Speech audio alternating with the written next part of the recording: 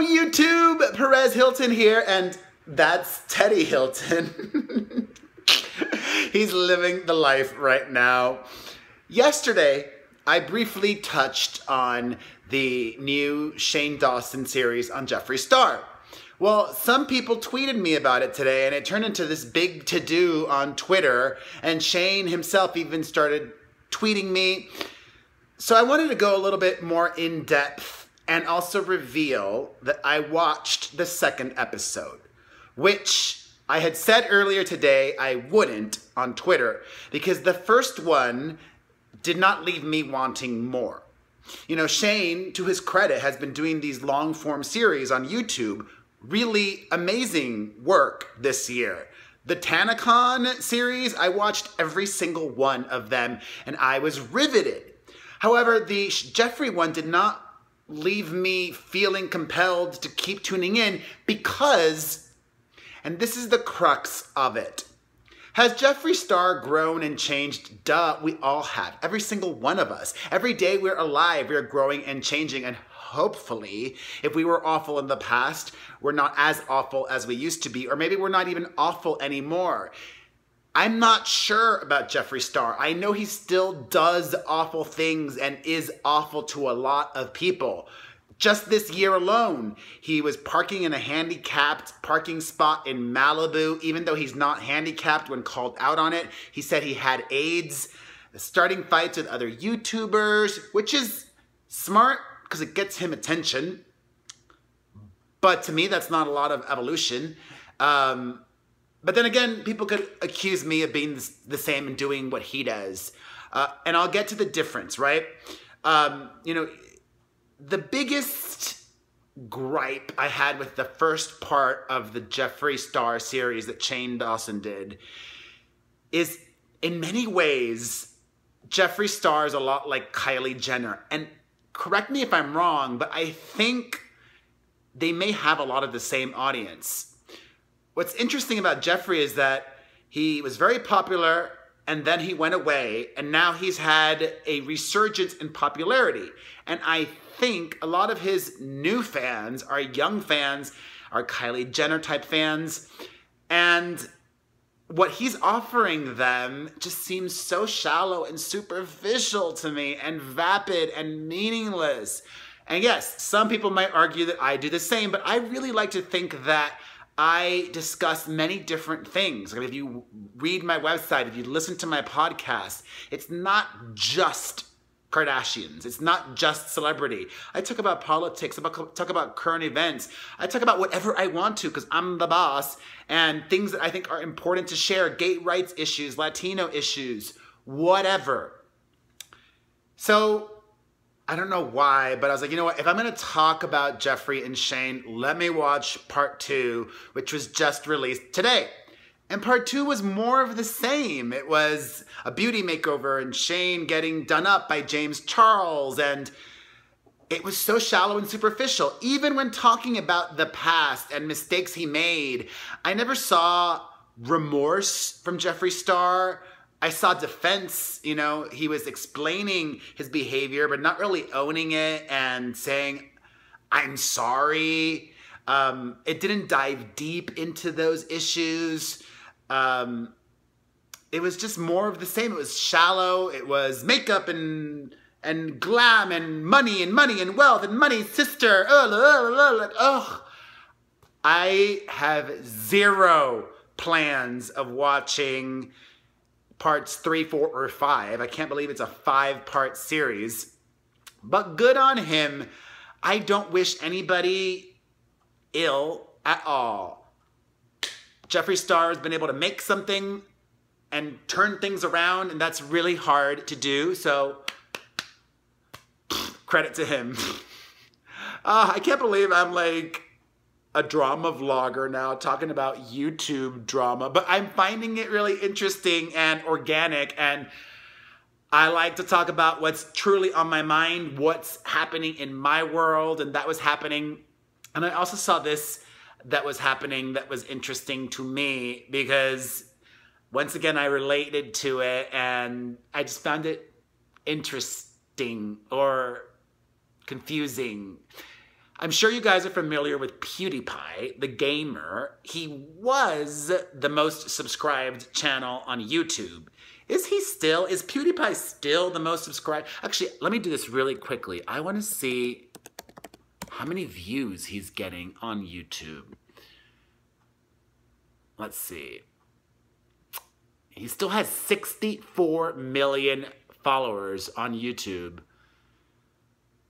I mean, he still gets several million videos a view, several million views a video. Huh, but it's interesting. He's doing a lot of different kinds of content. It's fascinating analyzing his content, and it's very interesting why he did what he did. So basically, PewDiePie made a video slamming Logan Paul and also KSI. Why? Same reason I mentioned that Jeffree Star does it, for attention. I'm not doing this for attention because barely any people watch my videos. Let's get real. I have 250,000 subscribers. No, and also, like, I freaking complimented Jeffree Star. You know, I'm trying to give you all truly objective critique and commentary. I don't like Jeffree Star. He's grown some, but I don't think he's evolved enough to make him appealing for me, but I'm not his audience. Maybe you're his audience, maybe you're not his audience. Actually, I'll get back to that. Let me know below. Do you follow any of these people? Do you follow Jeffree Star? What's his appeal? Do you follow PewDiePie? What's his appeal? So I don't think what I'm doing in this video is what PewDiePie is. PewDiePie is stirring the pot, specifically in the YouTube world, to try to get more attention, because the Paul brothers are getting more attention than PewDiePie is. Specifically, PewDiePie was talking about this fight that Logan Paul has scheduled with this other YouTuber, which I'm not sure how to pronounce his name. It's Psy or KSI.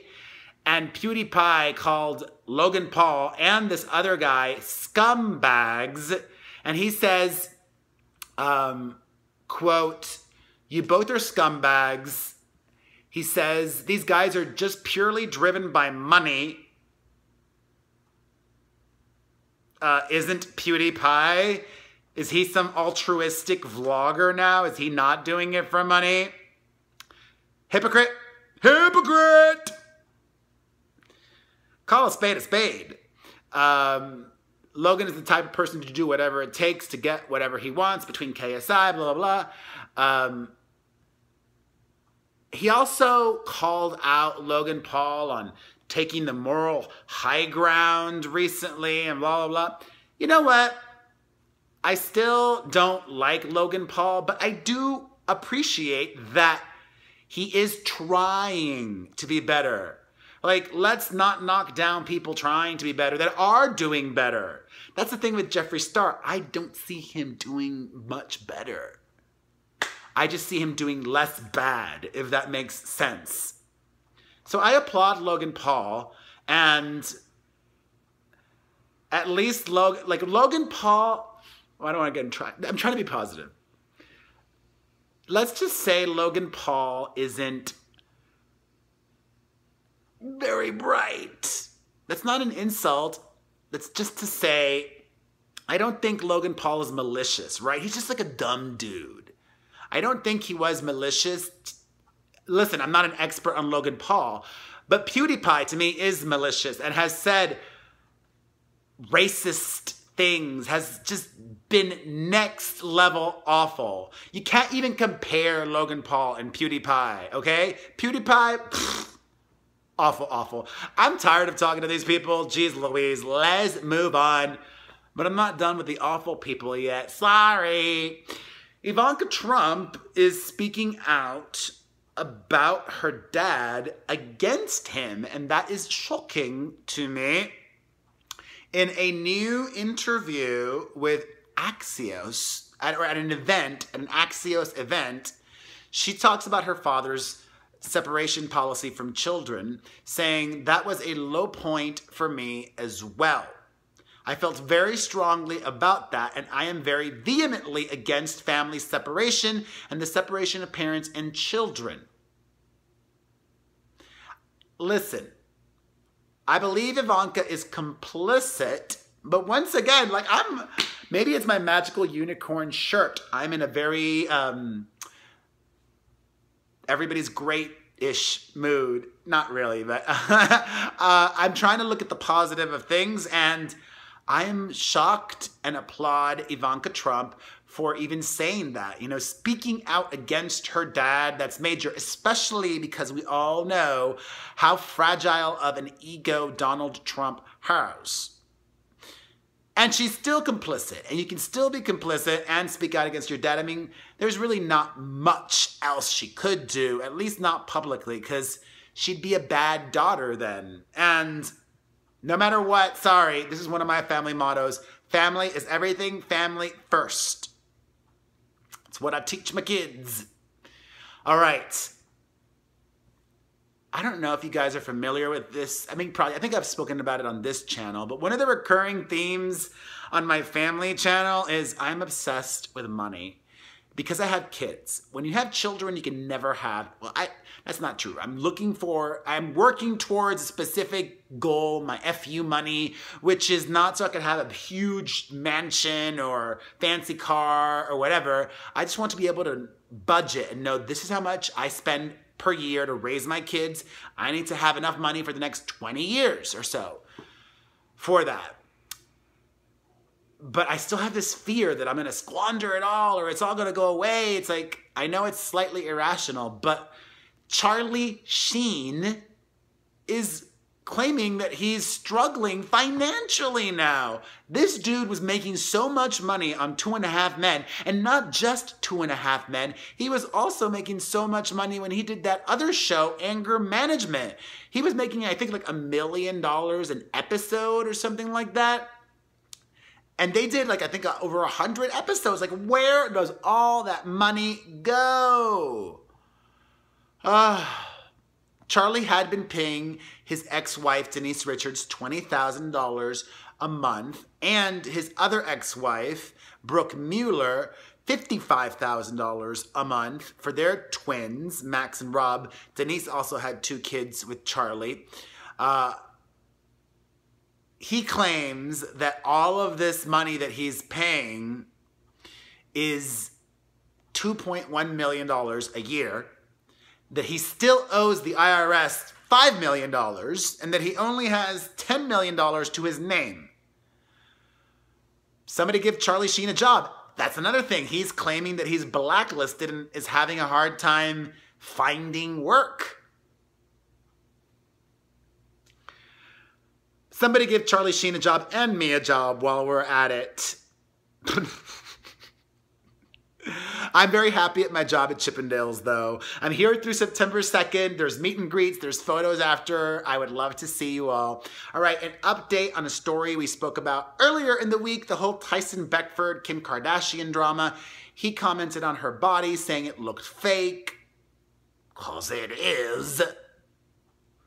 I mean, it's still shocking to me that Kim Kardashian denies having her butt done because it's so obvious. So Kim clapped back, blah, blah, blah. We talked about it all. But here's an update. Tyson has had the final say. He just posted a workout photo of himself with the caption, "I defend those who can't defend themselves. I support LGBTQ even though I'm not gay." This is a direct clap back to Kim alleging that he is gay or bisexual. And he clapped back in a classy way, whereas Kim just clapped back in a haphazard way and quick, and I don't think she will respond to this because that would acknowledge her owning that she did something that many people could interpret as being homophobic or anti-gay. You could say or do something anti-gay and not be homophobic. Like, some gay people could do something anti-gay and not be homophobic. I don't even know. You know what I mean? You understand what I'm trying to get at. All right, on to other news. Another update. Nicki Minaj and Ariana Grande are also clapping back against their own fans who were talking about Nicki pushing back her album by a week, which I talked about in yesterday's video. Well, they claim it's no big deal. They both say they love each other and blah, blah, blah, blah, blah. Sure, but only one of you will be on top.